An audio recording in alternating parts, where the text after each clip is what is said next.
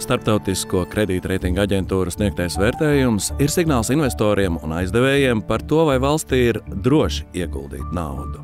Vairāku gadu garumā aģentūras Latviju vērtēja kā investīcijām labvēlīgu valsti. Situācija mainījās sāsinoties ekonomiskajai krīzē, kad Latvijas kredītreitingi tika pazemināti uz investīcijām nelabvēlīgiem.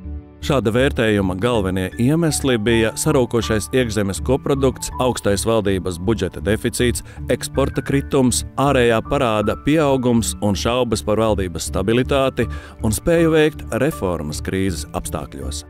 Dažu gadu laikā situāciju esam spējuši mainīt, tuvināt budžeta izdevumus ienākumiem, un Latvijas tautsēmniecība atkal aug. To apliecina arī kredītreitinga aģentūras, kas Latvijas reitingu ir nedaudz paaugstinājušas, atgriežot to investīcijām labvēlīgā līmenī.